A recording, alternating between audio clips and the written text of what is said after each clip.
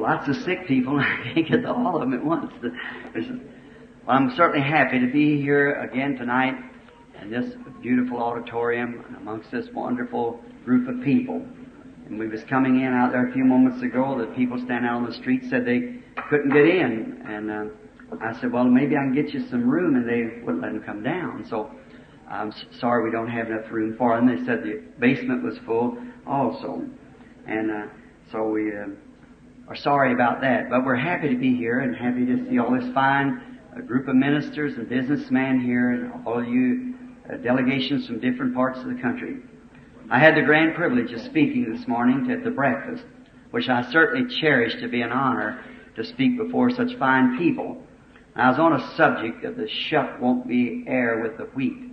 I didn't get to finish it, and it was not the brother's fault. He tried to get the management to let it stay a little longer, but he just wouldn't do it. I sort of appreciate that, Brother Dean. It's very nice. I certainly thank you for your kindness, each and every one. But they just wouldn't let us do it, so we just had to close off. I'll pick that up some other time to finish that up. The shuck will not be heir with the wheat. Did you understand it, you that were here? I hope there was enough that it would be understood. Now, I know tonight there's a panel also. So, I don't want to keep you here long enough that you'd miss that, because I do think that was certainly an asset to the Pentecostal believing people, that panel we saw the other night. Such a fine bunch of men, such wonderful answers, straight. Made me feel real good to see that. And I trust that the Lord will bless it tonight, and everyone that looks, may they believe. That would be my sincere prayer. And so many reports coming in today from in the mail and by calls of so many being healed in this meeting. I was so glad of that. That's to see people sick. That's kind of my ministry. I get up here to preach. You know I'm not a preacher, but this is my Kentucky grammar. His, hain't, and all those words. So I can't say it's what we call a modern preacher of today. I couldn't take that place because I have no education, but I do like to express what I know about it to others, or what I feel that I know about it to others, how I've learned it, how He is to me. He's all my life. All that I could ever expect to be, and so much more than I ever thought that I'd ever have a friend hardly on the earth when I was a little boy. But I certainly am thankful for great friends today. I'm sorry. I'm kind of out of focus here somewhere, he said. Now, to get right straight into the service, let's turn for some scripture readings. I always like to read the Bible because it's the Word of God. I believe that. And I believe it to be God's infallible Word. And now, I have a few scriptures written down here and some notes that I'd like to refer to for a few moments, maybe for 45 minutes, and then we'll get out in time to go see this wonderful panel again tonight.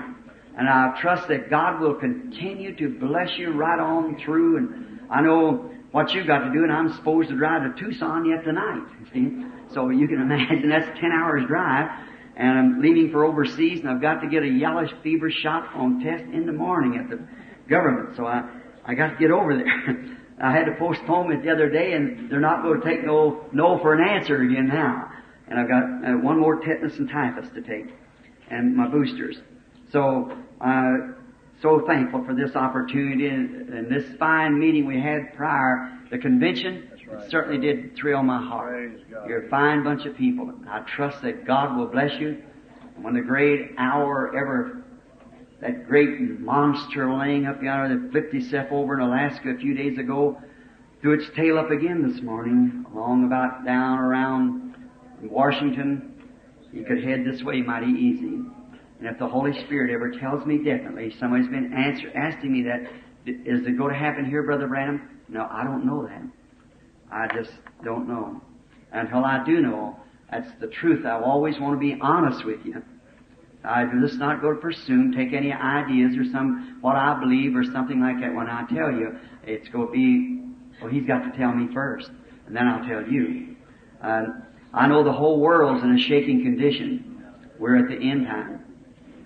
But one thing I've tried to be, as Brother Shakarian was saying this morning how he used to go through the prayer lines and reach down there and get those cards before the people would come up and look at them and see whether I told them what they had wrote out there. They write all kinds of stuff on their prayer cards, you know. And he was going to see if it was right. And he said out of the hundreds that he had checked, there'd never been one wrong.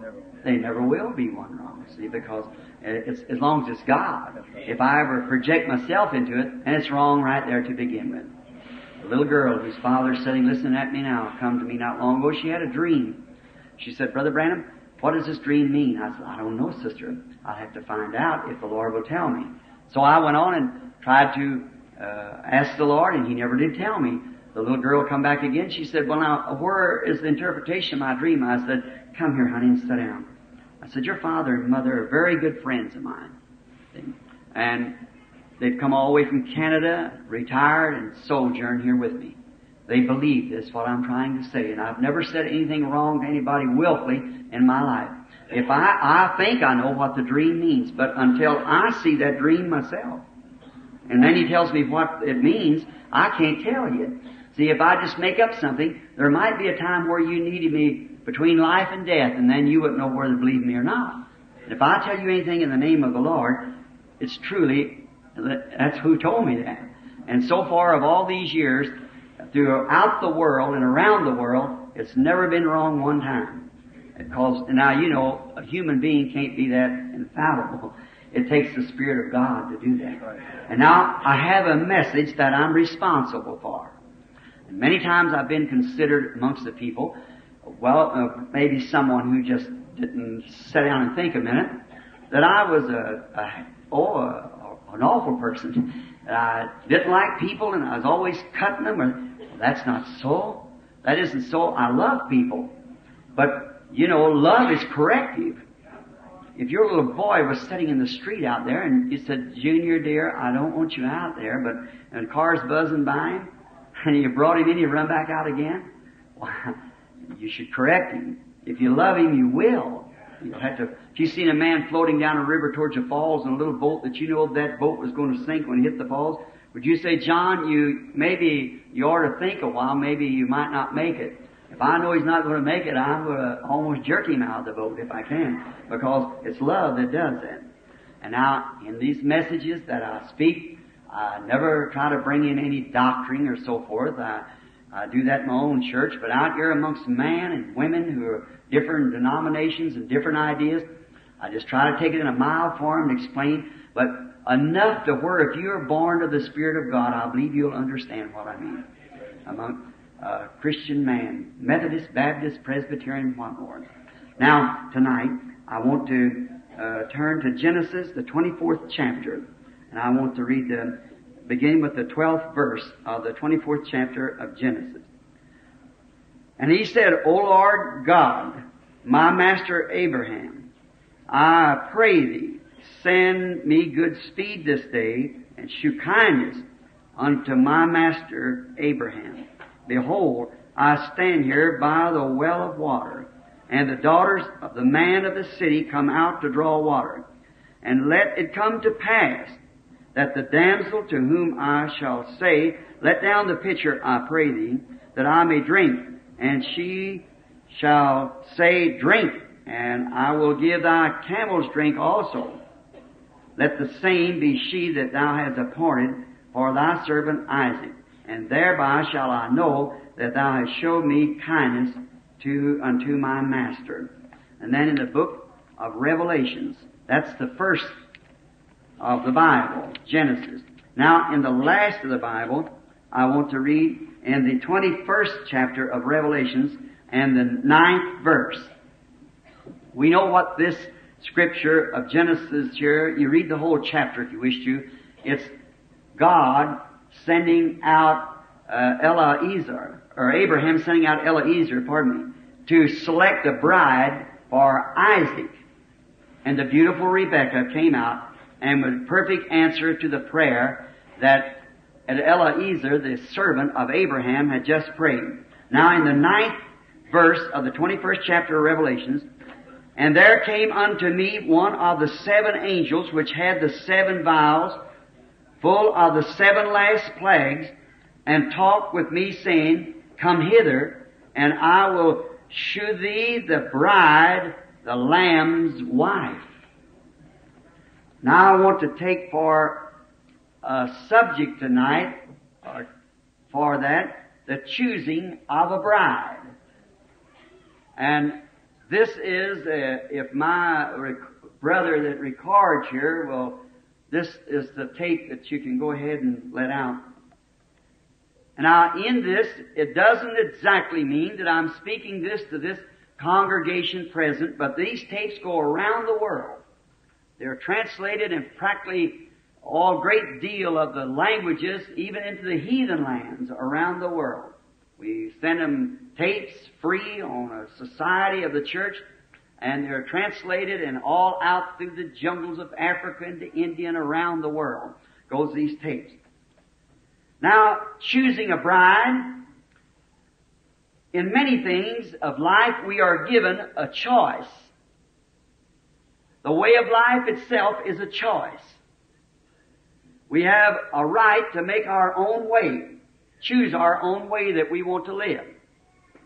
Education is a choice. We can choose whether we are going to be educated or whether we are not going to be educated. That's a choice that we have. Right and wrong is a choice. Every man, every woman, boy and girl has to choose whether they are going to try to live right or not live right. It's a choice. Choice is a great thing. Your eternal destination is a choice. And maybe tonight some of you will make that choice of where you'll spend eternity before this service ends tonight. There will be one time, and if you turn God down many times, there will be one time you'll turn Him down the last time. There is a line between mercy and judgment. And it's a dangerous thing for a man or a woman, boy or girl, to step across that line. Or there's no return when you step across that dead line. So tonight, it might be the time that many will make their decision where they will spend that endless eternity. There's another choice that we have in life. That's a life's companion. A young man or a young woman stepping out on life has been given a right to make a choice. The young man chooses, the young woman has a right to accept or reject it. But it's still a choice on both sides. Both man and woman. They have a right to choice. Also, you have a choice as a Christian. You have a choice of the church here in America so far that you can go to. That's your own American privilege to choose any church that you want to belong to. That's a choice. You don't have to go to any of them if you don't want to, but if you want to change from the Methodist to the Baptist or the Catholic to a Protestant or so forth, there's nobody can tell you or make you come to any certain church. That's our freedom. That's what our democracy is. That every man can choose for himself freedom of religion. And that's a great thing. God help us to keep it as long as we can. You have also a choice.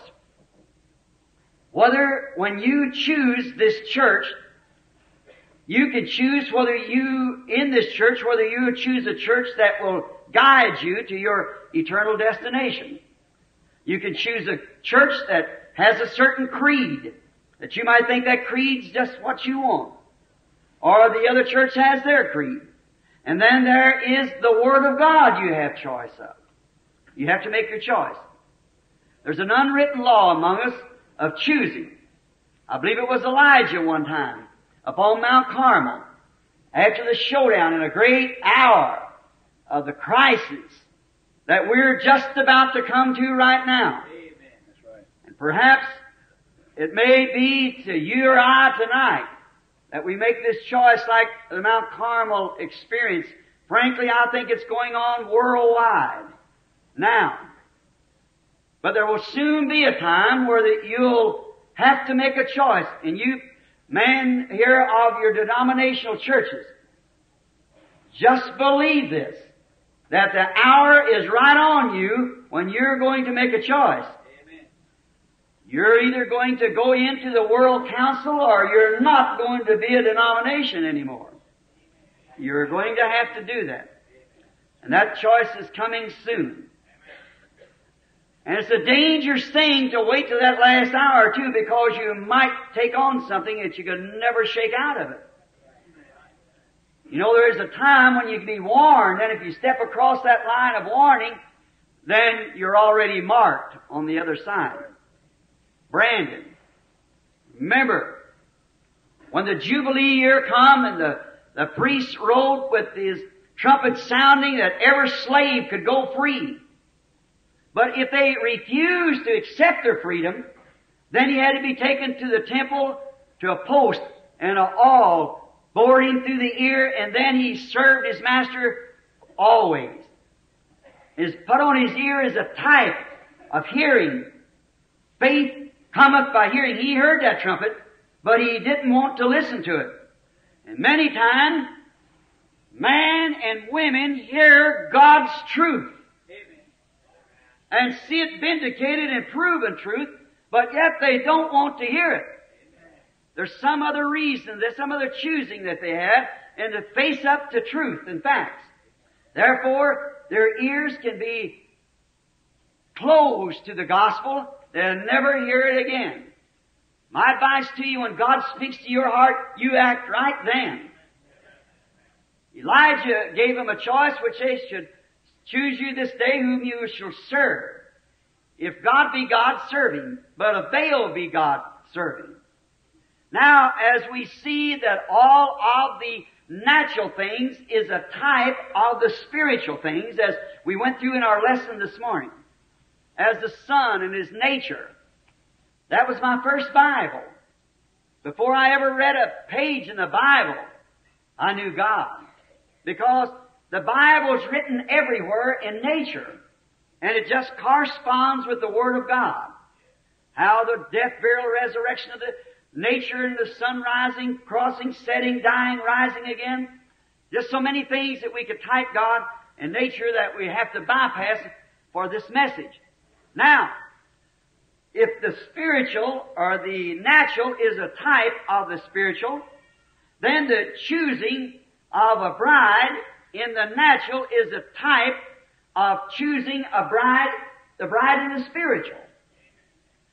Now, it's a serious thing when we go to choose a wife. A man, for the vow here, is until death do we part. That's how we should keep it. And you take that vow before God, that only death will separate you.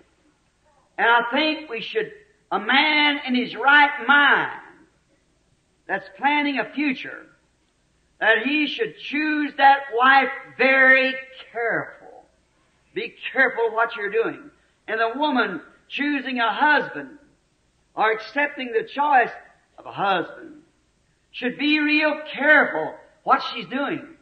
And especially in these days. A man should think and pray before he chooses a wife. I think today what's got so many divorce cases now that we lead the world in America in divorce cases. We lead the rest of the world. There's more divorces here than anywhere else. This nation.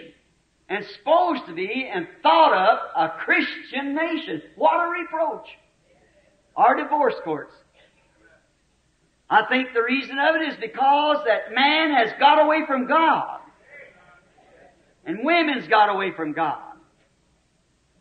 And we find that if a man prayed and a woman prayed over the matter, not just look at a pretty set of eyes or big strong shoulders or such as that or some other worldly affection, but would look first to God and say, God, is this your plan?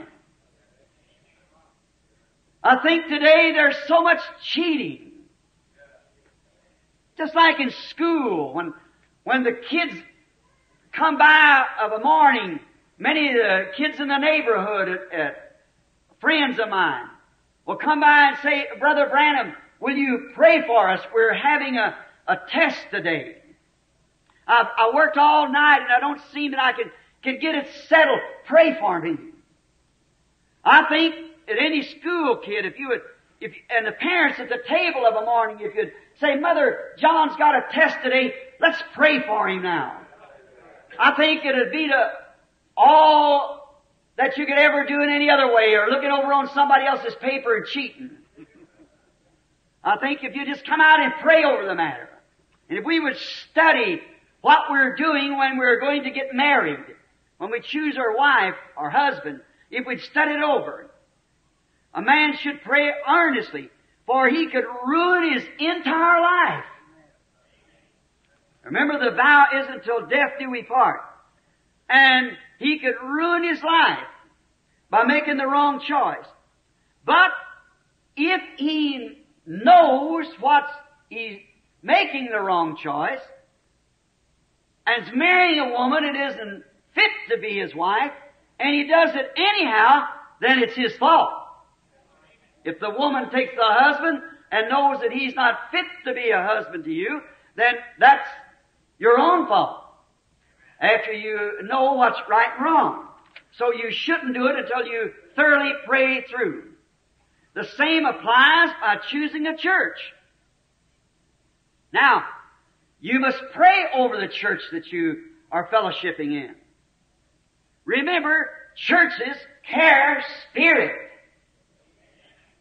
Now, I don't want to be critical, but I realize that I'm an old man. And I got to leave here one of these days, and I've got to answer at the day of the judgment for what I say tonight or any other time. And therefore, I've got to be dead earnest and truly convicted. But you go into a church, and if you watch the behavior of that church, you just watch the pastor a while. And you'll usually find that the church acts like the pastor. Sometimes, I wonder if we just don't get one another's spirit instead of the Holy Spirit. You get to a place where a pastor's real radical and carrying on, you'll find out the congregation's the same way. I've went into a church where I see the pastor stand, jerk their heads back and forth. You watch the congregation, they do the same thing. You take a pastor, just glollop down anything, usually the church will do the same thing. So if I was choosing a church, I'd choose a genuine, fundamental, full gospel Bible church. I was choosing one to put my family in. Choose. I looked, the boys the other day, Brother Shakaran's son, and his son-in-law, taking me up here to pray for a young fellow singer, dandy boy. Just come back, Fred Barker, that was his name. Just come back from a trip, and they called me that Fred was dying. And then, before I could get in the house, another message come, he may be dead right now. And he said it had a hemorrhage in the brain, and he was paralyzed, and he was dying, and his wife wanted me to pray for him. And I thought, if I try to fly, he'd be dead before I get there. And maybe dead now. So I called quickly and got the little lady on the phone, and we got the phone hooked up into Fred's ear. He couldn't swallow. They was giving him artificial swallowing. And when we prayed for him, he said, motion, take it out of his throat. He could swallow. The doctors didn't believe it. They took it out and he could swallow. And he was setting up the other day. A church. Choosing a church. Phone call just come in a while ago. This morning, a member of my church, which is really a Baptist woman, out of Louisville. She died early this morning. And my church at home, a real group of consecrated men, civil themselves together and went down before the undertaker and embalmed her, stood over and prayed until life come back in her, and she's a living tonight.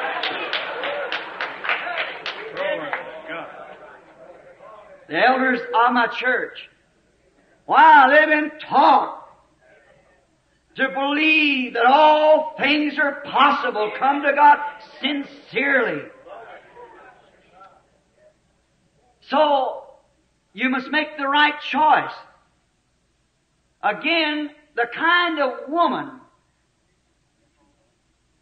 that a man would choose will reflect his ambitions and his character.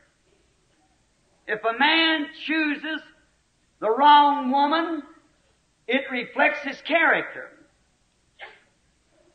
And what he ties himself to shows truly what's in him. A woman reflects what's in the man when he chooses her for wife. It shows what's down in him. No matter what he says outside, watch what he married. I go to a man's office and he says he's a Christian. Pin-ups all around on the walls. That old bloogly-woogly music going on. I don't care what he says. I don't believe his testimony. Because his spirit's feeding on them things of the world. What say if he would marry a coarse girl? Or what if he'd marry a sex queen? Or just a pretty modern Ricketta? It reflects, it shows what he has in his mind of what his future home's going to be. Because he's took her to raise his children by, and whatever she is, that's the way she'll raise those children. So it reflects what's in the man. A man that takes a woman like that shows just what he's thinking of the future. Could you imagine a Christian doing a thing like that? No, sir. I could not. A true Christian will not look for such beauty queens and coarse girls and sex queens.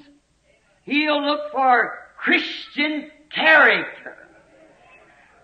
Now you can't have all things. There might be one girl that's real pretty. And the other girl, maybe her statue looks better than this one. And you might have to sacrifice one for the other. But if she's not the statute of a lady, of a woman, and I don't care whether she's pretty or not, you better look at her character. Whether she's pretty or not pretty. Now, for it is becoming, if a Christian would choose a wife, he ought to choose a genuine, born-again woman. Regardless of what she looks like, it's what she is, what makes her. And then again, that reflects his own godly character and reflects what's in his mind and what's going to be in the future for his family. Will be raised by such a woman. For the future plans for his home. If he marries one of these little modern Rickettas, sex queens, what could he expect? What kind of a home could a man expect to have? If he marries a girl that ain't got enough moral about her to stay home and take care of a house and wants to work out in somebody's office, what kind of a housekeeper will she be? You'll have babysitters and everything else. It's true. Now, I'm not much of this modernistic taste of women working. When I've seen these women with these uniforms on, riding around in this city on motorcycles as police, it's a disgrace to any city that let a woman do that. As many men that's without work, it shows the modern thinking of our city. It shows the degrading. We don't have to have them women out there like that. They ain't got no business out there like that. When God gave a man a wife, He gave him the best thing He could give him outside of salvation. But when one goes to trying to take a man's place, then she's about the worst thing that he could get a hold of. Now that's right. Now we can see the spiritual application. I know that's bad. You think it's bad, but it's the truth. We don't care how bad it is. We got to face up to the fact. That's what the Bible teaches. Now, we here see plainly the spiritual plan of God's planning for His future home with His future bride comes into view now. If a man marries a sex queen, you see what he's looking for the future. If a man marries a woman that won't stay home, you see what he's looking for in the future. And one time, this sounds awful, and I just feel to say it, and I usually, if I feel to say the thing, I ought to say it, and it's usually God's way. I used to go with a rancher that I worked with to buy cattle. And I noticed the old fellow always looking right in the face of a heifer before he went to bidding. Then he turned her head and looked back and forth. I followed him along and watched him, and he looked her up and down, and if she looked all right, the statue, then he turned her and looked her in the face, and sometimes he'd shake his head and walk away. I said, Jeff, I want to ask you something. He said, say on, Bill. And I said, why do you always look that cow in the face? I said, she looks all right, a good heavy cow. He said, I want to tell you, boy, you got a lot to learn. And I realized it after he told me. He said, I don't care how she's made up. She might be beef plumb to the hoof. But if she's got that wild stare in her face, don't you never buy her.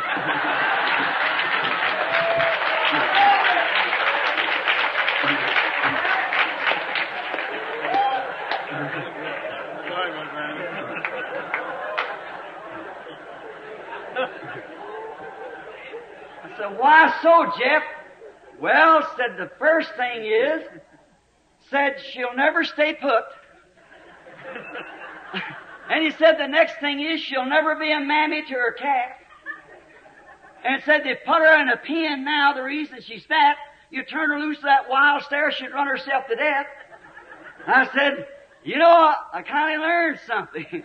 I believe that applies to women too. That wild, starey, Ricketta look, better stay away from her, boy. All that there blue stuff over top her eyes, and I wouldn't want that. I don't think that's becoming to a Christian. I don't care how much the television and paper says it's pretty. It's the most horrible-looking, hideous sight that I ever seen in my life. When I first seen that here at Clifton's cafeteria one morning at a breakfast, I seen some of them young ladies come up. Brother Arganbright had just come in, and he had went downstairs, and I looked, and that girl come in, and I thought, well, I don't know. I never seen it before. It was some kind of, it looked like she was cankered. You know, just kind of a funny looking. I'm not saying that to be funny. I'm saying that, you know, I've seen leprosy. I'm a missionary. I've seen all kinds of freaks, you know, of how diseases. And I was going to walk up to the young lady and tell her I'm a minister. I pray for the sick. Would you like for me to pray for you? And I never seen anything like that. And then here come 2 or 3 more, and I kind of stepped back then and waited. And Brother Arganbright come out. I said, Brother Arganbright, he may be here. I said, what's the matter with that woman? See? And he said, that's paid. I said, well, my. And I thought they ought to have her in a pest house somewhere, you know, keep it from breaking out all over other women. But, you know, you have to plan, look, pray when you're choosing. For we see by this, the word of promise, she, the bride that a man would choose, is going to reflect his character. It reflects what's in him. Now, could you imagine a man filled with the Holy Ghost take something like that to be a wife? I just don't see it, brother. Maybe I'm just an old crank, but, you know, I just can't understand that, see. Notice, for it's going to reflect what's in him. She's going to help him make his future home. Now, then when we change back now for a moment to the spiritual side, and when you see a church that's in the world, acts like the world, anticipating in the world, partaking of the world, counting God's commandments as if He never had wrote them, then you can just imagine Christ ain't going to take a bride like that. Could you imagine Him taking the modern church today for a bride? Not my Lord. I could hardly see that. No. Remember, now, a man and his wife are one. Would you join yourself to a person like that? If you would, it would certainly kind of disappoint my faith in you. And then, how about God joining Himself to something like that? A regular denominational prostitute. You think He would do it? Having a form of godliness but denying the power thereof. He would never do it. She must have His character in her. The real, true, born-again church must have the character that was in Christ, because the husband and wife are one.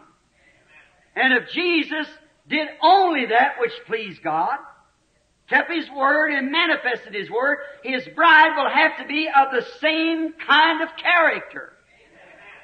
She could not, by no means, be a denomination. Because then, no matter how much you want to say no, she's controlled by a board somewhere that tells her what to do and what she can't do. And many times, a million miles off of the true Word. It's too bad that we ever got away from the real leader that God left us to lead the church. He never sent state presbyters. He never sent bishops, cardinals, priests, popes. He sent the Holy Ghost for the church to lead the church. When He, the Holy Ghost, has come, He will lead you into all truth. Reveal these things to you that I have told you, bring them to your remembrance, and will show you things that is to come. The Holy Spirit was to do that. Now the modern church hates that. They don't like it. So how could she be the bride of Christ? The people of today's choosing a modern denomination, what it does, it only reflects their poor understanding of the Word. I don't mean to hurt, but I mean to let it go deep enough till you look at it. I've married many couples, but it always reminds me of Christ and His bride. One of the weddings that I performed here some time ago, it was quite an outstanding thing in my life. It's been several years ago when I was just a young minister.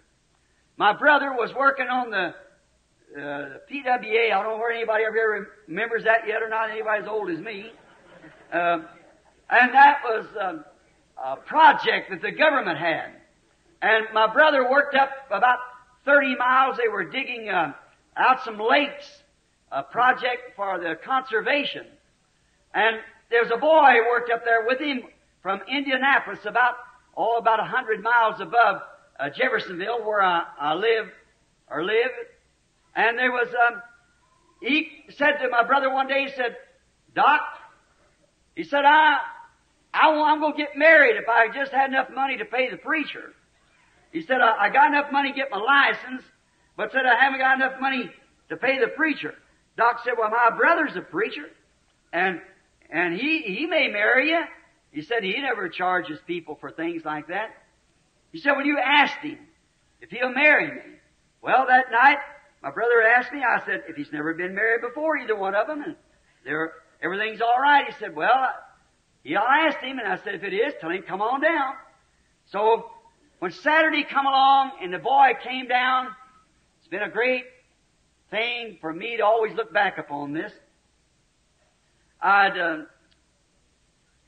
Rainy afternoon in an old Chevrolet car with the headlights wired on with a baling wire. I drove up out front just a while after I'd lost my wife, and I was batching 2 little rooms, and And Doc was up there with me waiting for them, and a boy got out of the car, and it certainly didn't look like a groom to me, or it would to anybody, I guess.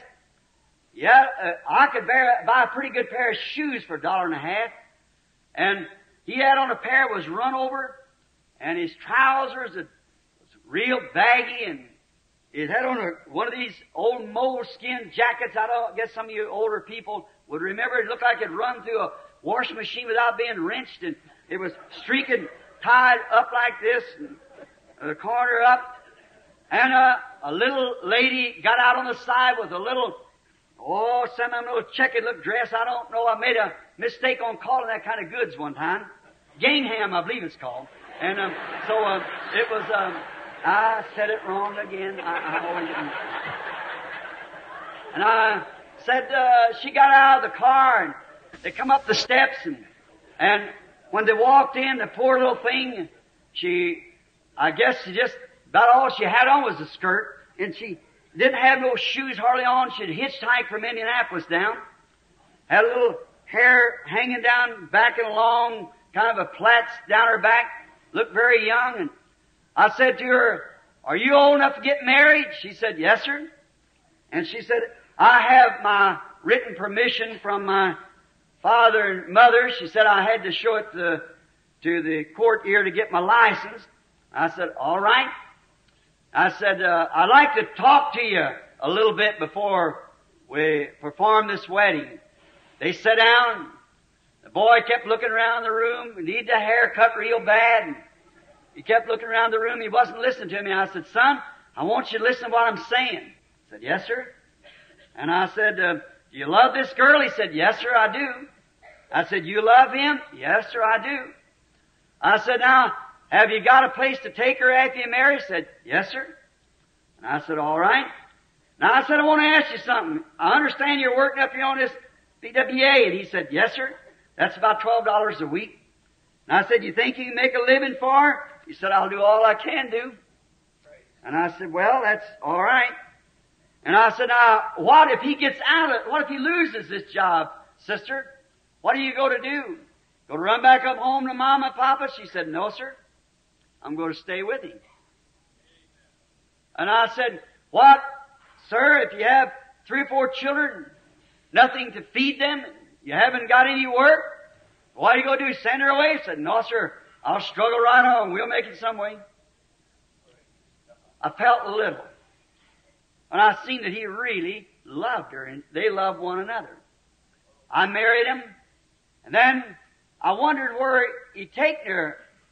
A few days I asked my brother Doc where it is. He said, "Go down to New Albany, a little city below us, and down on the river where I had some tin laying up where I went every day when I was a lineman. So when the rest of the fellows, they all sat around, told jokes and things, I'd get in the truck and run down on the river and pray doing that minute, and read my Bible under a big piece of tin where an old ironworks used to be.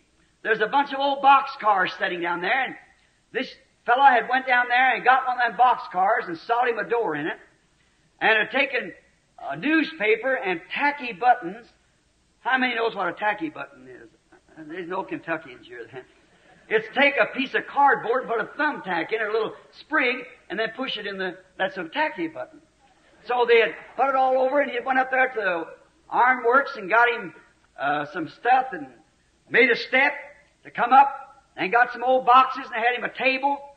And I thought one day I'll go down and see how they're getting along. About 6 months before that, I married E.V. Knight's daughter to E.T. Slider's son. E.V. Knight, one of the richest men there is on the Ohio River. And he runs the great factories through there making these prefab houses and so forth. And Slider, E.T. Slider, is the sand and gravel company. Millionaires' children. And I had married him, and I went back in a place, practiced it for about 2 weeks, and going back in a booth and kneeling on a pillow, and all the pomp and everything I ever went through nearly had to go through to marry that couple. And when they come out, this other little couple just stood there in a little old room where we had a little couch and a folded bed, but they both was married by the same ceremony. And then one day I thought I'd go down and visit this rich couple. They didn't have to work. Their fathers were millionaires. They built them a nice home. Frankly, this evening night up there on the hill, his doorknobs are 14 karat on his big palace. So, you can imagine what kind of home they live in. They didn't have to work. They had a nice Cadillac give to them every year, and just only children, and they had just everything they wanted. When I walked up one day, now how I got acquainted with them, one of their friends was a good friend of mine. We all kind of chummed together. And that's how I got acquainted when they wanted me to marry him. So, I went up to visit him. And I got outside, old Ford outside, walked up the steps, and I got up a little bit too close, and I heard them. And they were really fussing. They were jealous of one another. They'd been to a dance. She was a very pretty girl. And she was kind of one of these beauty queens. She took many prizes around there and won some cars and things for being beauty queen. And I looked at them, and one was sitting in one corner and one the other, fussing about some boy she had danced with her, some girl, something. When I come up, they jumped up real quick and grabbed one another across the floor, and their hands across the floor, come walk over towards the door, said, "Why, hello there, Brother Branham.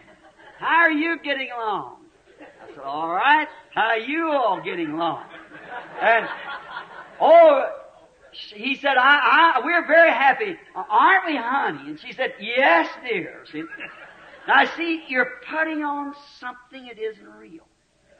Now, you can't get warm by a painted fire. Like some of these churches trying to paint Pentecost of something that happened 1,000 years ago or 2,000 years ago. You can't get warm by a painted fire. A Pentecost is just as real today as it was then. See? The fire's still falling. It ain't a painted fire, it's a real fire. Amen. So, there they was. See, I wouldn't want to live like that.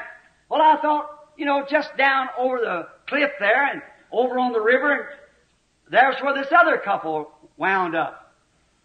I thought one Saturday afternoon I'd slip down there and see how they's getting along. So I'm dirty on the face and dirty overalls on, my tools on. I thought I'd slip up on them.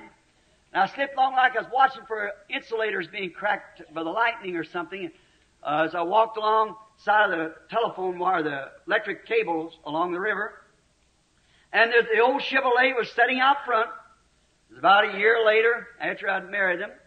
And there was, the door was open, and I could hear them talking. So this sounds like a hypocrite. But I walked up close enough that I could listen, see what they're saying. Stood there, and I just want to know for myself. I like to find out and be sure I know what I'm talking about. That's what I do about God's Word. Is it the truth or is it the truth? Will He keep His Word or doesn't He keep His Word? If He doesn't keep His Word, then He's not God. See? If He does keep His Word, He's God. See?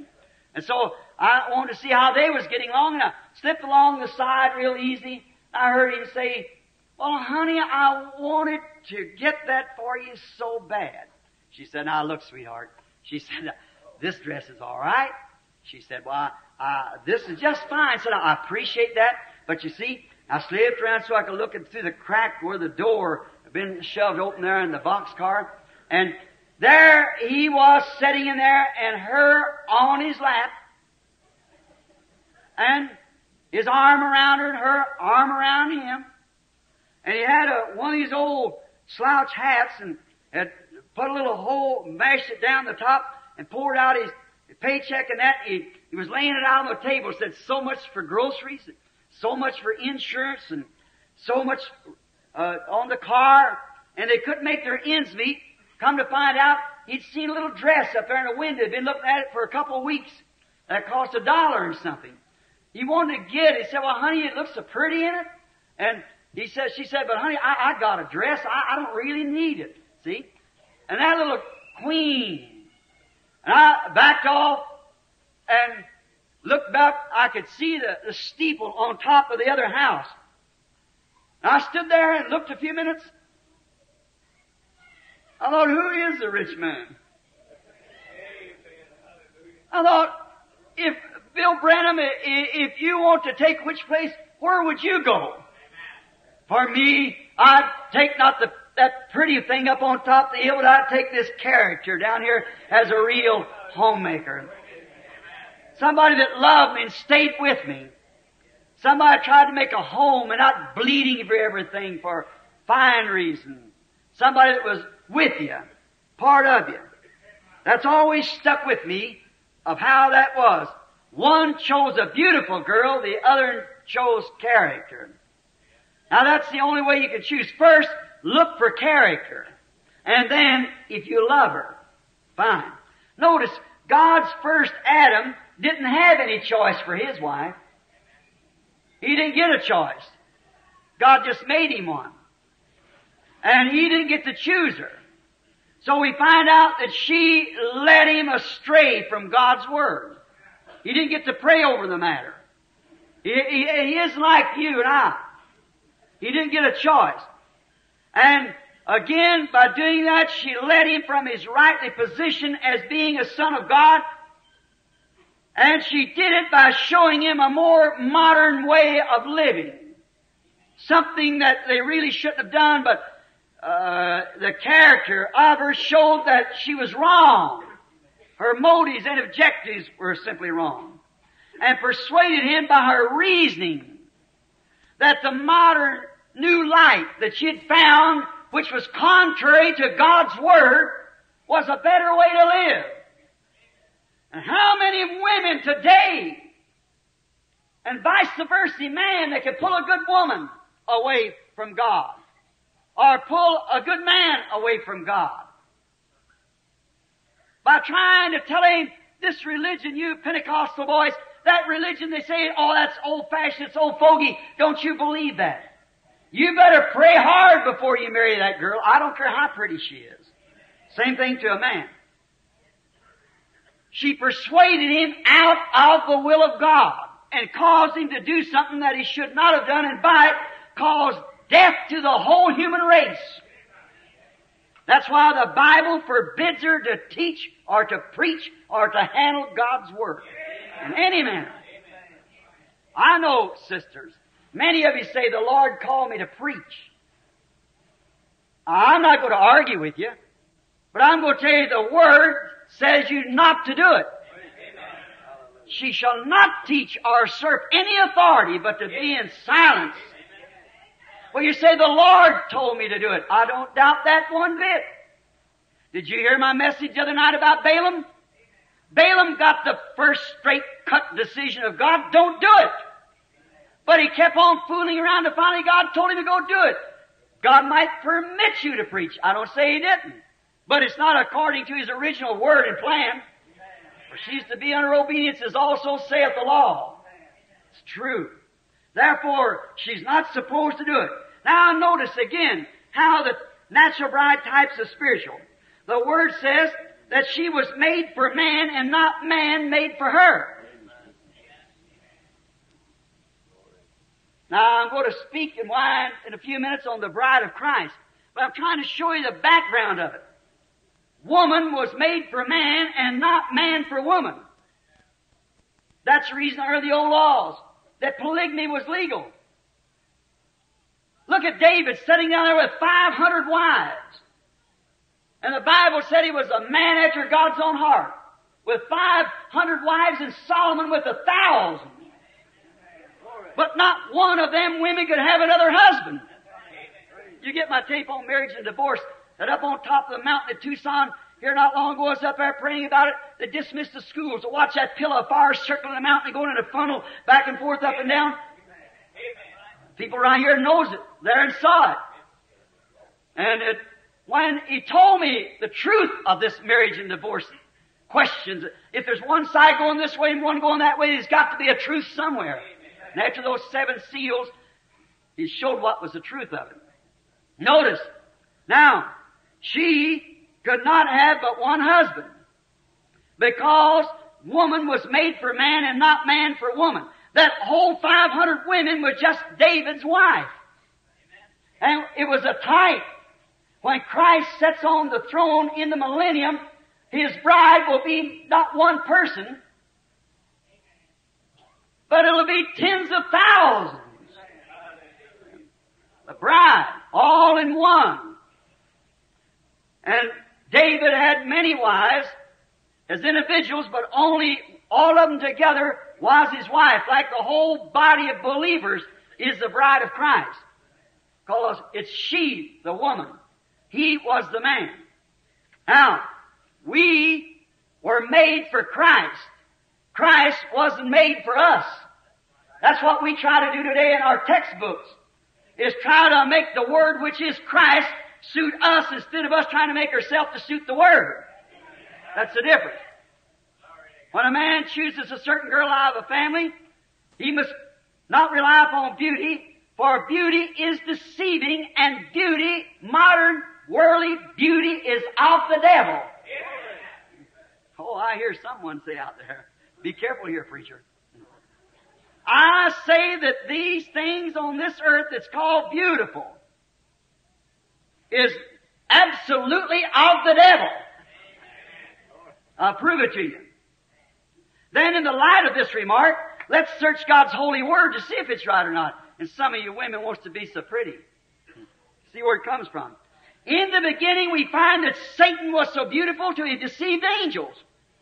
And he was the most beautiful angel of all of them. Sure, it lays in the devil.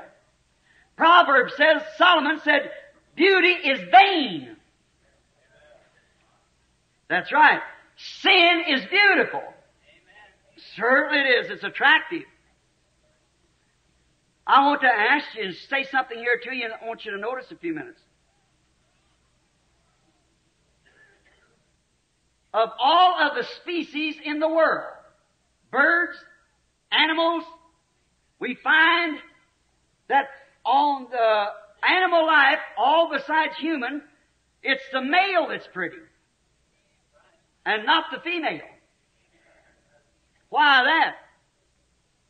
Look at the deer, the beautiful big buck with his horns, and the little muley doe. Look at the hen, the little speckled hen, and the big beautiful feathered rooster. Look at the male bird and the female bird. Look at the mallard duck and the female. See? And there isn't one species in the world that's made that can deceive and stoop as low as a woman. Now, sister, don't get up and go out. Just wait till we hear the end of this. There is nothing, no female besides a woman can be immoral. You call a dog a slut. You call a hog a sow. But morally, they got more morals than half the movie stars there is out here. They cannot be nothing else but moral. And the woman was the one that was changed over for the perversion. That's right. See where the beauty takes her to? Now, that's why that today we find that women is on the increase of beauty. You take Pearl Bryan. Did you ever see her picture? It's supposed to be America's great beauty. There isn't a school kid out of any school but what would have her in a back row. Did you know it's supposed to be that way? Did you know the Bible speaks that that's the way it's going to be? Did you know the fall came by women at the beginning, and fall, the end is going to wind up the same way? Women coming into authority and ruling over man and so forth. You know the Scripture says that? You know the day that she puts on man's clothes and bobs her hair? All those things are contrary to God's Word. And you know she represents the church? When you watch what women are doing, you'll see what the church is doing. That's exactly right. Now that's just as true as the Word of God is true. No other female is made that can stoop like a woman can. And yet, through that, being made she was not in the original creation. All other females is in the original creation. Birds, male and female. Animals, male and female. But in human life, God only made a man. And He took from him, and a woman is a byproduct of a man because God did not institute such a thing. Search the Scriptures. That's exactly right. God, no sir, in His original creation, she was put out there, but if she can hold herself right, what a greater reward she has than man. She's put on a testing ground. Through her come death. She's guilty of all death. But then God turned around and used one to bring life back again. Brought His Son through the woman. An obedient one. But a bad one is the worst there is. There's nothing to be as low. Cain, Satan's son, thought that God accepted beauty. He does today. Cain was Satan's son. Oh, now you say, we won't go into details on that, but just let me settle it for you. The Bible said that he was of that evil one. So that's settled. All right. Now, he was Satan's son, and he thought that bringing in an altar and making it real pretty for worship, that's what God would respect. They think the same thing today. Certainly, just we build a great building. We'll have great denominations. We'll make the biggest building and the finest dressed people, the most cultured clergymen. Sometimes God's 10 million miles from it. That's right. Yet it's a church. So if God disrespects worship, sincerity, sacrifice, Cain was just as Abel. But it was by revelation that he understood that it was not apples that his parents eat. I'm going to say something here that don't sound good for a minister. But I'm going to say it anyhow. I hear these other ones saying things. So saying little jokes. And I don't mean it. I've said this though. If eating apples caused the women to realize they were naked, we had better pass the apples again.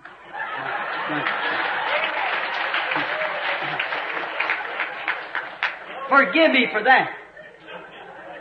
But just so that it'll change, I've got you tied up here and talking about the women and so forth. I want to relax you a minute for what next is to come. Now, notice, it was not apples. We know that. The church has become in these days, with its achievement, like all other man-made achievement, is becoming scientific. They're trying to make a scientific church. But the attraction of pictures and great steeples, and it's too bad that the Pentecostal got into that rut. You'd be better off with a tambourine down on the corner and the Spirit of God around you.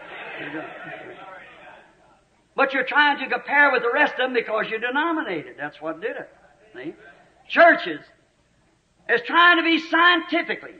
And remember, as man achieves progress by science, he's killing himself every day. When he invented gunpowder, look what it done. When he invented an automobile, it kills more than the gunpowder does.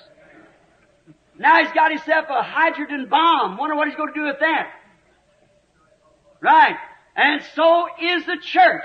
As it tries to achieve by science, by man-made schemes, it's taking you farther away from God and into death more than it was in the first place. That's right. Don't choose your church the same way you did your wife. What science did for her was a marvel, but you better keep away from your church on that. He made paints, powders, and all these other things. Choose the character of His Word. Now let us compare the natural bride of today with the so-called church bride of today. Compare a woman going to get married today. Now just look what science has done for her. She comes out first with her hair chopped off with one of these Jacqueline Kennedy hairdos. See? Or something like that. And you know what the Bible says? The Bible actually gives a man, if he wants to, the right to put her away in divorcement if she does that. She's a dishonorable woman that'll cut her hair. The Bible said so. Right? Didn't know that, huh? Oh, yeah, I preach too much in California if you not know that. That's right. Oh. What good does it do me? It do it anyhow. You can't take the pig and change his name. Make him a lamb. Notice, you're going to hate me after this, but you're going to know the truth. Let's compare it. Here she comes up with a whole lot of paint, something that she's not. A modern bride. Wash her face, you'd run from her maybe. Scare you to death, take all that stuff off of her. And so is the church. With a big painted front. A complete theological max factor. Both has a beautiful false face on them. Man-made beauty. And not God-made beauty. Not much character in either one. Notice, just like Satan, enough to deceive by. Compare the modern bride now with her wears shorts, wears paints, cuts off her hair, wears clothes that look like man, and listen to a pastor who told her that was all right. He's a deceiver. Amen. He'll suffer for it in the regions beyond. Amen. That's right. Amen. Doing that to deceive, to be something that she's not. That's the way the church does. Gets big D.D., Ph.D., LL.D., so you can say our pastor's this, that, and the other. Maybe know more about God than a Hottentot knows about an Egyptian knife. That's right. That's right. Some theological seminaries experience out there knows no more about God than nothing. Modern church and their theological paint have their women all with their glory shaved off by some Ricky Adam pastor that they got, like a Jezebel if there ever was one. Bobbed hair, shorts, paints, all fixed up in a theological taste. That's the way the church stands. That's right. But her spiritual character is far from that being the homemaker that Jesus Christ is coming to receive. If any Christian would marry a woman like that, it shows he's fallen from grace. His taste of God and his taste of a home, what a home ought to be, is far when he chooses a woman like that. No, sir, she sure wouldn't fit a Christian's taste. Her spiritual character is at the lowest ebb. Dead in denominational beauty and lust of the world. That's exactly where the church stands today. Sold her word-given character to Satan for a scientific man-made religion. When she had the right as a church of God to stay with the Word of God and have the Holy Spirit working among, welding the body together with the Word and love of God, instead of that she sold out her birthrights like Esau and took a denomination and let her do it anything she wanted to. Right. Just to be popular like her mother did at Nicaea, Rome. God's Word. Oh, how it's entered into our Pentecostal rims. It's too bad, but it did it. Notice just a minute. A nun in a Catholic church. That woman, to become a nun and takes that last veil, she is absolutely sold out to that church.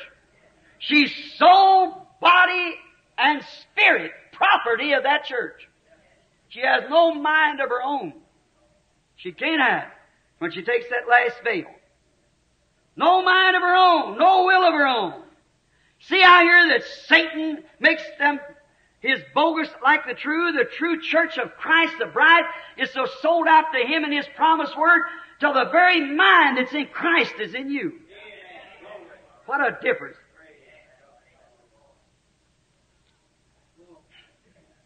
And we find today that the modern church, the modern world church, and also that the spiritual church are both pregnated to give birth to sons. One of them, a denominational birth, is going to be given one of these days at the World Council of Churches, which will produce to the world the Antichrist through a denomination. That's exactly the truth. I may not live to see it. I believe I will. But you young people remember that you heard a minister say that it'll finally wind up, and that is the mark of the beast. When she forms that World Council of Churches, and she'll give birth to her son, the Antichrist. The other is pregnated by the Word of God. And will bring forth the body, the finished body of Jesus Christ, which is the bride. The body of Christ isn't finished yet. How many knows that? A man and woman is one. And Christ was one body, the Word. The bride will have to be the rest of that body. And the two together makes the one body again, like Adam was at the beginning. A man and his wife are one. Now, she, the true bride, so sold out to Him that she used no mind of her own. His mind, of course, is His will, and His will is His Word. Now, look at the so-called bride chosen by man, and compare the spiritual to the natural of today. A modern Jezebel, bewitched by her Ahab, manufacture beauties and everything. Look at the church the same way. But a prostitute to the Word of the living God. Big denominations, big buildings, big money, big salary, all sold out. Man standing in the pulpit endorsing it, that's all right. And let him get by with it. Just deceit, that's all. Truly, a blind Laodicea church age, just exactly what the Bible said would be. Said, I am rich, I sat as a queen, I have need of nothing, and knowest thou not that you're poor, miserable, blind, wretched, naked, and don't know it? If that isn't thus saith the Lord in Revelation 3, I've never read it. It's what she is and don't know it. Think of it. If you tell a man or a woman on the street they was stark naked and tell them they were naked and they say, tend to your own business, well, there's a mental deficiency there somewhere. There's something went wrong with their mind. And when you can read the Word of God, how that people should do in this baptism of the Holy Ghost that we have today, and people, well, they look at you as if you were crazy. You tell them they got to be born again. They got to believe the Bible. They say that was a Jewish fables for years ago. Our church has a way. Wretched, miserable, blind, naked, and don't even know it. And the Bible said that that's the condition they get into. How could a true prophet ever miss seeing it? I don't know. Drifting right into all of our churches everywhere. Just look at it. Just in the modern trend. It's the old horror and daughters of Revelation 17. Given to the poor, blind, miserable people her doctrine of theology contrary to the Word of God, and have found there the souls of slaves and men and women of everywhere. Instead of attracting the people, Christ vindicates His Word which attracts the people.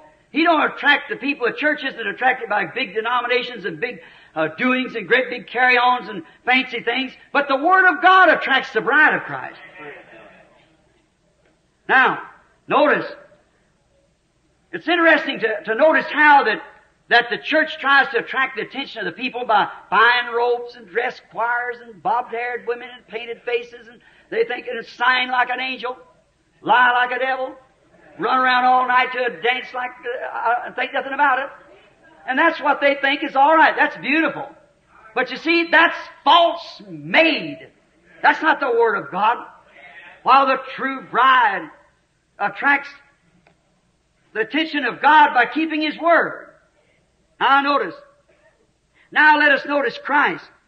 You say, well now, wait a minute. What about this beauty you're talking about? The Bible said in Isaiah 53:2 that when Jesus come, there was no beauty of Him that we should desire Him. Is that right? There's no beauty. If He would have come in the worldly beauty as Satan is today, the people would have run around Him and accepted Him the way they do the church today. They would have believed Him, received Him, as they do Satan today. Certainly they would. But He didn't come in that kind of a beauty. But He always comes in the beauty of character. Christ wasn't a beautiful, great, strong, stout man. God doesn't choose that kind. I remember one time a prophet went up to take a king, to make a king out of Jesse's sons, to take another king's place, Saul. And so Jesse brought him out, his great big fine boy. He said the crown would look right on his head. The prophet went to pour the oil on him. He said God's refused him. And He refused every one of them until He come to a little old stoop-shouldered, ruddy-looking fellow. And He poured the oil up on him, and He said God chose him. See, we choose by sight. God chooses by character. Character. There never was a character like Jesus Christ. It lives in Him, manifests in Him. We see it's true. It's not worldly beauty of Him that attracts His bride. It is His character, the character of the church that Jesus looks for. Not where it's big buildings, where it's great denominations, where it's big membership. He promised to meet with wherever 2 or 3 are gathered together. Truly.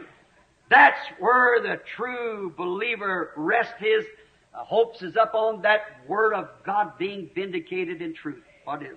Choose by His Word. Not a worldly loving group. They hate that. No wonder she is divorced from him, because she's missed his revelation and she don't have it. He cares not for her, the way she acts and does and how much of this worldly stuff she has. He's looking for her character. The character of Christ. Now, just a moment now. That's it. He chooses a bride to reflect His character, to which the modern churches of today certainly misses His program here 1,000,000 miles, because they deny this to be the truth. So how could it be? Now, He's looking for the day for that bride to be formed. Hebrews 13:8, just exactly like it was, like He was. It's got to be His same flesh, same bones, same spirit, same everything, just exactly built up, and them two then become one. And until the church becomes that, they're not one. The character of Him, the Word, for this age must be molded, she must be molded like He is. Now, in closing, I want to say the reason that I said these things. And I'll close. The other night, about 3 o'clock in the morning, I was awakened up. I take any of you to answer this. Have I ever told you anything in the name of the Lord but what it was right? It's always been right. Amen. So help me, God knows that's true. There is no one nowhere in the world of the thousands of things that's been told that He has ever missed one word of it. It's always been perfectly come to pass. Even when I was at Phoenix the other day, or about a year ago it was, and told you that about that message on what time is it, sirs, and told you 7 angels would meet out there, and it'd be the opening of these seals and what, and there the Life magazine packed the article of it, this great flame going up into the air, 30 miles high, 27 miles across. They said they couldn't make out what it was, don't know yet. And man sitting right here in this building tonight was standing right there with me when it happened, just exactly what it said. He told me the things was coming to pass, and it happened just exactly how each of those seals opened and told the mysteries that had been hid down through them ages of the reformers and so forth. Just perfectly. How I was standing up on top of the hill. Man, 3 or 4 of them standing right here present now. Yes, more than that. Going up the hill, the Holy Spirit said, pick up that rock we were hunting. He said, throw it up in the air and say, thus saith the Lord. I did. Down from there come a little funnel of wind. I said, within 24 hours you'll see the hand of God.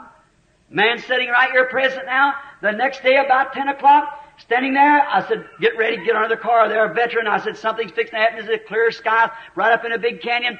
Down come a whirling fire from heaven, just as hard as it could scream, hit the walls like that. I was standing right under it. I took off my hat, held my head. It come about 3 feet or 4 feet above me, and cut a ditch, come around that wall like that, and blasted and went back up in the air and whirled around again and come down 3 times even, cut the tops of mesquite bushes out for 200 yards. You hear them fellows saying amen? They were there when it happened. See? And made 3 blasts. When they got off from under the cars and everything, come back over, said if that hit you, there wouldn't have been a greasy spot. I said, it was Him. He was talking to me. God speaks by a whirlwind. See? And there was that same pillar of fire that you see on the picture standing there. And when it went up, they said, what is it? I said, judgment is striking the west coast. Second day from there, Alaska like the sunk. See, it struck once there, the first blow, where you have to do something to symbolize it. Like a man put some salt in a cruse and throwed it in the water and said, thus saith the Lord, let there be sweet water.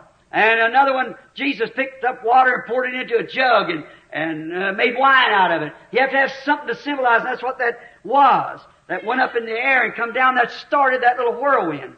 Within 24 hours, it had shook that mountain to cut a ridge around it. Reverend Mr. Blair sitting here, I'm looking right at him now. He is up there and picked up some of the pieces of it and so forth. Here's Terry Sopham, them and standing here, and Billy Paul and Brother Sopham, many of these others sitting in here. That was right there to see it happen. When it tore it out, that's not fiction, that's the truth. That wasn't back in the Bible days, that's now. Amen. That same God that's always showed me these things, and they've come to pass exactly to the letter. Never have they failed one time. Now I'm bragging on Him. A few weeks ago, I was in a vision, and I was standing up on a high place, and I was to see the preview of the church. And I noticed coming from, standing more like this way, facing the west, and coming this way was the lovely bunch of women. Real nice dress, long hair, fixed nice in the back, sleeves, skirts down neatly, and they were all in a marching tune, like onward Christian soldiers marching as to war, with the cross of Jesus going on before. And as they passed by, I stood, and there was something there, some spirit, it was God, that said, there is the bride. And I looked, and my heart was happy, and she went around this way and passed around behind me. After a while, when she come back this way, it said, now the modern church will come into preview. And here come the Asian church up. I never seen such a filthy bunch. Here come the other churches up of the different nations. They look horrible. And I say this because I'm duty bound to tell the truth before God. And when he said, here comes the Church of America now to be previewed. If I ever seen a bunch of devils, it was that. Them women were stripped naked with an old gray-looking thing like a color of an elephant's hide. And there's holding it in front of them with no upper part on it at all. And they were doing this kind of stuff that these dances that these kids do out here, that twist and stuff, and that kind of music going on. And when I seen Miss USA come up, I almost fainted. Now this is thus saith the Lord. If you believe me to be His servant, you believe me now. I wouldn't say that for nothing in the world. There's not enough money in all the world to get me to say that if it wasn't true. And when she come by, that was the filthiest looking thing I ever seen. And I thought, God, as hard as preachers and we brethren have labored to get you a bride, and that's the best we could do. She was twisting, holding this in front of her like one of these hula skirts of a thing, holding it in front of her parts, lower part, like this, dancing and twisting like these kids do out here on these vulgar shows that they have. Twisting. That was Miss Christianity of America. So help me, by the help of God, that's what it looks like in His face. I could have fainted. I thought of all the trying and the preaching and the persuading, every one of them with bobbed hair. And they were twisting and carrying on, holding this in front. They come around where I was standing there with this supernatural being. I couldn't see him. I could hear him talking to me. He's right around me. But when they turned this way, they'd hold this, just twisting and laughing and going on, carrying on like that, holding this in front of them. Now me standing in His presence there and His servant. And of all I tried, that's the best I could do. I thought, God, what good did it do me? What good did it do all the crying and begging and persuading and the great signs and wonders and miracles that you showed, and how I stood there and go home and cry after preaching to Him and things, and what good did it do me? And then I have to present something like that for you for a bride. And as I stood there looking, she passed on by, and you can imagine the back part of her with nothing on, holding this in front of her as she went shimming by like that to this twist, throwing her limbs out like that, and it was vulgar how she was carrying on her body, shaking around like that. Now, you say, what does it mean, Brother Branham? I don't know. I'm just telling you what I seen. And when she passed by like that, I looked at her, and I just got real faint. I just turned around and thought, God, I'm condemned. There's no need of me trying any. I just might as well quit. Miss Carl Williams, if you're sitting here in that dream that you told me about a while ago that you had the other night that's been bothering you, there it is. The steering wheel's taken from my hands. Then, I just thought I just might as well forget it. I was gone. Then all of it once, I heard it coming again. And coming up on this side, come the same bride that went around this way. Here come them little ladies again. And each one of them was dressed in their national garb from where they come from, like Switzerland, Germany, and so forth. Each one wearing that kind of garb, all long hair, just exactly like the one at the first. And here they was coming, walking onward, Christian soldiers marching as to war. And when they passed by the preview stand where we were standing, just all at once, every eye went that way, and then they turned back, and on they went marching. And just as they started to going right up into the skies, this other one went up to a brink of a hill and went down like that. These started marching right up into the skies. And when they went to marching, I noticed a couple of little girls in the back looked like they might be of some foreign girl, like Sweden or Switzerland or somewhere. They started to look around and I said, don't do that! Don't get out of that step. And there's a scream like that. I come to in the vision, standing there with my hand out like that. I thought, well, that's the reason I said what I have tonight. I want to ask you a question. Is it later than we think? Could she already be called and chosen? Sealed away? There won't be one extra one, you know. Could it be possible? Oh, yes. Oh, yes. Remember what I said the other day at the breakfast? In the pollen of breeding male and female, there's 1,000,000 germs goes forth. 1,000,000 eggs goes forth. But there's only one of them live, and yet they're every one just alike. 1 out of 1,000,000. Every one of them the same eggs and the same kind of germ. One of them lives, the rest of them dies. No one can tell which is the one that's a ripe egg, and, well, what about it? God has to decide that. Whether it's going to be a boy or girl, blonde or brunette, or whatever it's going to be. God decides that. Not the first one meets, but the first one God's decided. Maybe one come up here and one, if you ever notice in the test tube, to see them come together. I've watched it. God has to decide that. Every one of them just alike. But by election, the natural birth is by election. God takes one out of the 1,000,000. When Israel left Egypt on their road to the Promised Land, there were approximately 2,000,000 people. Every one of them was under the same sacrificial lamb, or they wouldn't have lived. Every one of them listened to Moses, the prophet.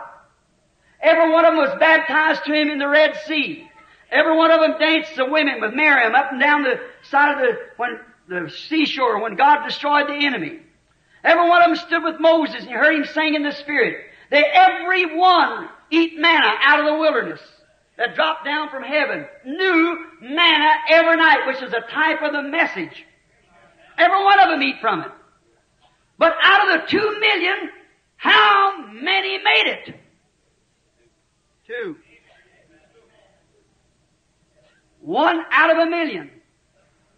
There's approximately 500 million Christians in the world tonight, counting Catholic and all. 500 million so-called believers in the world. If the rapture come tonight, that would mean if 1 out of 1,000,000 was the count. I don't say it is. But if it was, 500 people in the next 24 hours would be missing, you'd never even hear of it. There'll be that many missing anyhow. It can't even be counted for. Then it could happen to us, friends, like it did when John the Baptist came. Even the disciples said, why did the Scripture say? Why did the apostles or the prophets say? Why does it say that Elias must first come and restore all things? He said, I say unto you that Elias has already come, and you didn't know it. One of these days we could be left sitting here. What about the rapture before the tribulation sets in? It's already come and you didn't know it. All the bodies sealed in, just keeping it in step. I ain't saying it's that way. I hope it isn't that way. A friend, if we got a feel in our heart tonight that we should straighten up our lives and the things that we have done, let me advise you as a minister brother, and I'm going to say this for my first time over the pulpit. I've stretched out farther tonight on this than I have on anything else at any time anyhow, before the public. Because I've had a great freedom in these meetings. If you believe me to be God's prophet, you listen to what I've told you. If there's one little tinkle of feeling in your heart, you go to God right now. You do it. Stop just a minute, man. Look at your creeds that you serve. Look in your churches. Is it just exactly with the Word of God? Have you met every qualification? Say, I'm a good man. So was Nicodemus and so was all the rest. They were fine. See, that don't have nothing to do with it. And women, I want you to look in the mirror. And look what God requires a woman to do. And see, in God's mirror, not in your church mirror now, in God's mirror, and see if you could qualify in your life the spiritual bride of Jesus Christ. Ministers think the same. Do you cut corners here to save somebody's feelings over yonder? Would you do this if it would put you out of the church? If you are feeling that way, my dear brother, let me warn you in the name of Jesus Christ, flee from that right now. Amen. And lady, if you can't measure up to the qualification of a Christian, not as a nominal Christian, but in your heart, and your life is patterned exactly like God's marriage certificate here says it has to be. And church member, if your church isn't like that, can measure up to God's qualification of His Word, get out of it and get into Christ. That's solemn warning. We don't know what time, you don't know what time that this city one day is going to be laying out here at the bottom of this ocean. Oh, Capernaum, said Jesus, thou who exalted into heaven will be brought down into hell. For if the mighty works had been done in Sodom and Gomorrah, it had been standing to this day. And Sodom and Gomorrah lays at the bottom of the Dead Sea, and Capernaum's in the bottom of the sea. Thou city, who claims to be the city of the angels, who's exalted yourself into heaven and sent all the dirty, filthy things of fashions and things to even the foreign countries come here to pick up our filth and send it away. Your fine churches and steeples and so forth the way you do. Remember, one day you'll be laying in the bottom of this sea. You're a great honeycomb under you right now. The wrath of God is belching right beneath you. How much longer you'll hold this sandbar hanging out over that, when that ocean out yonder a mile deep will slide in there, plumb back to the Salton Sea. It'll be worse than the last day of Pompeii. Repent, Los Angeles! Repent, the rest of you, and turn to God. The hour of His wrath is upon the earth. Flee while there's time to flee, and come into Christ. Let us pray. Dear God, when my spirit is shaking, my heart is dropping teardrops of warning. Grant, O God, that men and women will not think of what I've said as a joke, and the church people will not think of it as something that was prejudiced or against them. May they see, Lord, it's in love. Thou bearest me record, Almighty God, that up and down this coast I went year after year proclaiming your word. Bear me record, O God, if it would happen tonight I've told the truth. Thou knowest this vision of the bride is the truth. I've took your name by it, Lord, and said it was thus saith the Lord. And I feel that I'm conscious, Lord, of what I'm doing. So I pray Thee, Lord, in Jesus' name, let people shake themselves tonight and flee from the wrath that is to come. For Ichabod is wrote over the doors and over the nations. A black check mark has come across it. The Spirit of God is grieved away from it. And they're weighed in the balances and found wanting. The feast of King Nebuchadnezzar has repeated again with drunken parties and half-dressed women calling themselves Christians. Oh, God of heaven, have mercy upon a sinful world and a sinful people, Lord, as we are tonight. God, I'm trying to stand in the breach and ask for divine mercy, that you'll speak into this crowd tonight and call your bride to attention, Lord, to march not by the sound of any creed, but by the sound of the gospel of of the Lord Jesus Christ. Grant it, O God. Let it be known this night that Thou art God and Thy Word is truth. While solemnly in the face of this people, we call them to attention of Thy Word. In the name of Jesus Christ, I pray for them, Lord. They have seen You beyond any shadow of doubt move across their crowds and tell them what's in their heart. Thou knowest, Lord, that right now what's going on. Thou knowest that to be truth, O God. And I pray Thee in Jesus' name, let the Holy Spirit intercede again, Lord, and pull from this audience, Lord, those who are written in the Lamb's Book of Life. Grant it, O God, I pray with all my heart. These people naturally, Lord, would give me the last penny they had to support the message. They'd do anything that they could, but oh God, when it comes to coping with it and coming into it, I pray, God, that this will be the night that You'll reward them and pour down Your Holy Spirit upon this convention. And may there not be a frolic or jumping around, but a weeping and a crying and a repenting, holding on to the horns of the altar while we see judgments rolling beneath us tonight. Grant it, God, I pray as sincerely as I know how, in the name of Jesus Christ. My brother, sister, I don't know what more to say. If I found grace in Your sight by the power of God, if You believe me to be His prophet, this is the first time in public I've ever said that. But I feel a strange warning of some sort. I'm not prone to this. You know I'm not. I don't act like this. I hesitated to speak that message and say those things. I run sideways and everything else to keep from doing it, but it's been said. And it'll stand at the day of the judgment as a witness that I've told the truth. That's thus saith the Lord God. Oh, Pentecost, run for your life. Flee to the horns of the altar and cry before it's too late.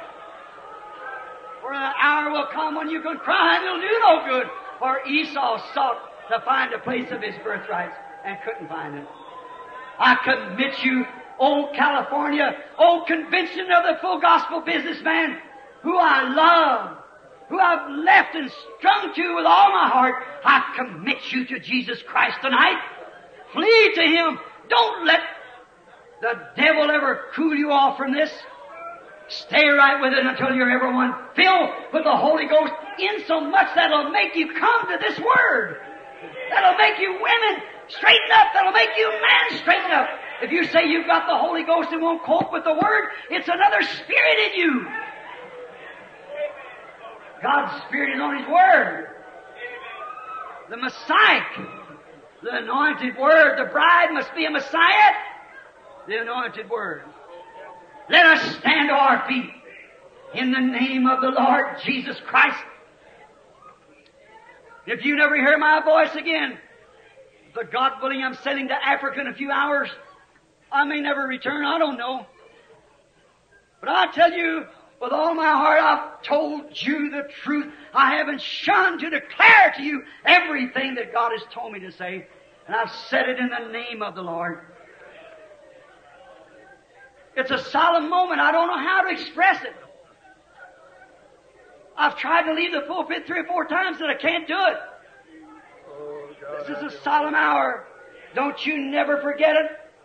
This is a time that maybe God may be making His last call. I don't know. He'll make His last call someday. When? I don't know. But I'm telling you, according to that vision, it looks like that bride's about finished. Look at the nominal churches coming in. When the sleeping virgin come for oil, she failed to get it. The bride went in, the rapture went up. While they went to buy oil, the bridegroom come. Are you asleep? Wake up quickly and come to yourself.